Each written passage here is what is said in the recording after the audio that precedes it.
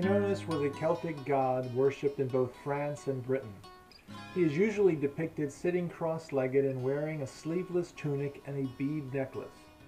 He has an impressive pair of antlers, and the name Cernunnos means the horned one. This suggests that he was a god of wild animals and the forest, and although he has also been seen as a god of plenty, the Romans identified him with their god Mercury, the messenger god and guide of the dead to the underworld. In medieval Ireland, the antlers of Cernunnos were transformed to the devil. Yes, he got a raw deal on that one. Hey, thanks for watching Late Night Mythology. Click subscribe, stop by the website, see what we're doing.